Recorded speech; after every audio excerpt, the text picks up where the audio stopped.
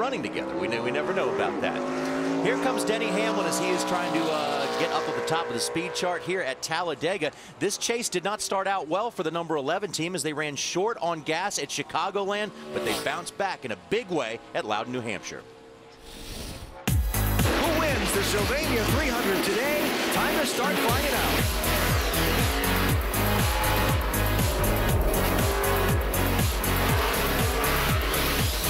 Denny Hamlin is still out front and driving away.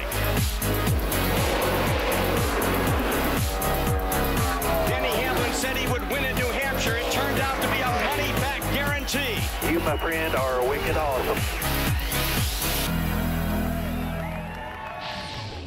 So he ended up holding the Big Lobster, but what was so impressive about that victory was he started in the back of the pack because they had an error in the air pressure tire air pressure for qualifying. And Denny said, "Oh, I hope to be in the top 10 by the first 100 laps." He was up there after 60.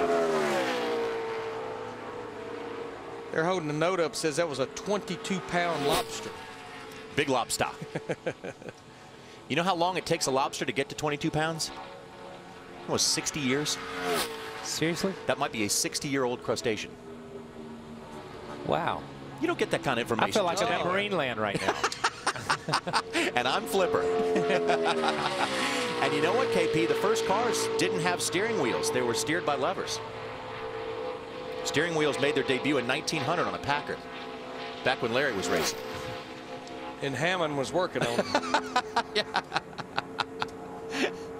You know, Denny Hamlin this year, with those 39 laps that he led at Dover, he has led 1,132 laps this year. That's second only. Led 1,250 laps in the 29 races so far this year. Every year, including his rookie year, that Denny Hamlin's raced full-time in the Sprint Cup Series, he has made the chase.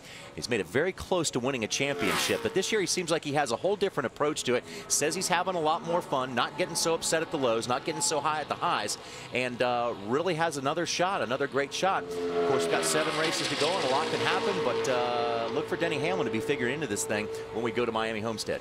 His two teammates, Kyle Busch in the 18, Joey Logano in the 20, they are 12th and 13th. Denny's tracking a little bit behind that, but we've seen this time and time again with the Joe Gibbs Toyotas at Daytona and Talladega.